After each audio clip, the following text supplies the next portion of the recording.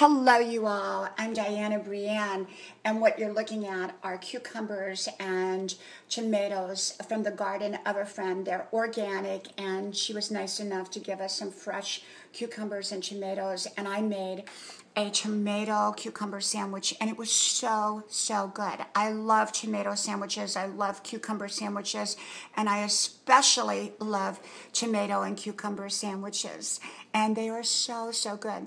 And so here tonight I'm going to make a pizza, and I'll show you. My son works at a pizza place, and he gets the pizzas for $2.50, being that he gets them for half price. And then I take them and I load them up with cheeses and other toppings and meats, and I make them like a $40 pizza, and they are so good. So that's what I'm cooking today. But I try to stay away from meat, so I don't have the pizza, but I do have the tomato and cucumber sandwich, which was so good. Yum.